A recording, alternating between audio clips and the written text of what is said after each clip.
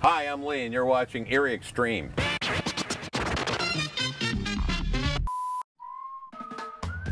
Check 1, 2.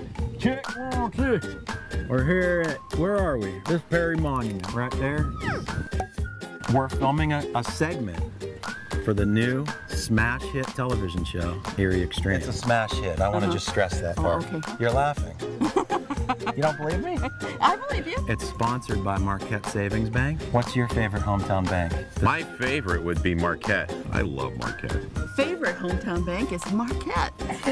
This is awesome. Do you have any idea who I am? No. Never met. I didn't ask you that. Do you have any idea? No, I don't know of your fame yet. You think that's funny? I have no idea. I don't know who you are either. Do you fish? Nope. Your name is Fisher. I know. But that was Mr. Fisher's name. You know, God rest his soul. You're fishing today. Okay. What are you fishing for? Bass. I like you a lot more now.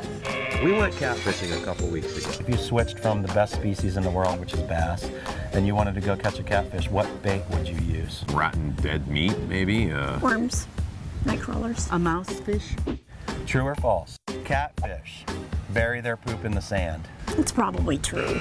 True. That sounds like a truism. True or false? Spotted garrrr have spots. True. True. Yes, true. Can you make a catfish sound for us? No.